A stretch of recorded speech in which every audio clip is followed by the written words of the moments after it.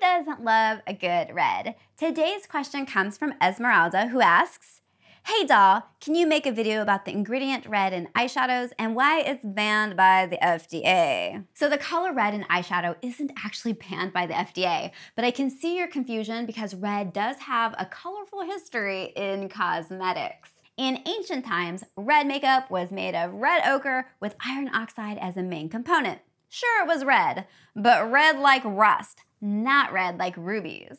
Eventually, we found more vibrant reds in mercury and lead compounds such as vermilion or minium to satisfy our red craving.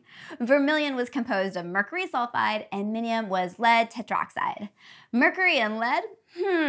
Not terribly good for you. These ingredients inspired some of the first regulations against toxic pigments in the 1900s. Today, thankfully, we have some safer options for red, but there still is some controversy. The coloring synthetic red number 2 was banished in the 70s. It was used to color foods and cosmetics, well, at least until federal regulators banned it as a health risk. There was such an outcry from the public that the Mars Candy Company even pulled red M&Ms from their lineup of colors, even though they never contained red number 2 to begin with. Perhaps that's where the concern for the color red started. Another red that was also banned was synthetic red number 3 in the 90s.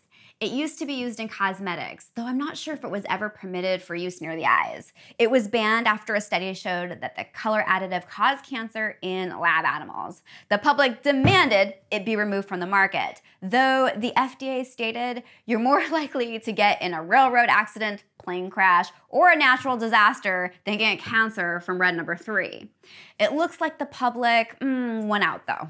Red coloring just couldn't catch a break. Today, if the red ingredient in your eyeshadow is a traditional red, it's probably Carmine, also known as cochineal, cochineal extract, crimson lake, E120, or C75470. Who names these things?